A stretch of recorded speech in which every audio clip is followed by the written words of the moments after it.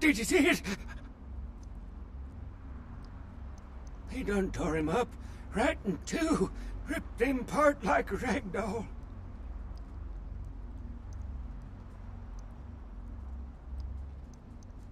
These two guys, the dead guy and the other, they showed up. I've been living here, so I hid. I thought maybe they was owners or cops come to clean the place out.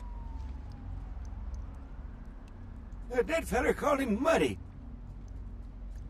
Oh, they was waiting on someone. They was going to do some kind of job, they was saying. But the person they was meeting when he was late. So the one guy leaves to find the phone and call him, and the dead guy stayed. Oh, that's when the killer, that's when he showed up. 1 second he wasn't there, and then he was. Like out of the shadows he come up. Scared the shit out of the dead guy. I'd like to scream, but I couldn't breathe. Oh, that killer, he grew these claws. I swear it, I saw it.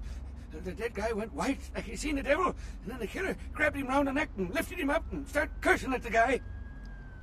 Oh, I couldn't hear too good. Something about revenge for what he did or what they did. The killer made sure the dead guy knew who he was and then ripped him open. Just tore him apart.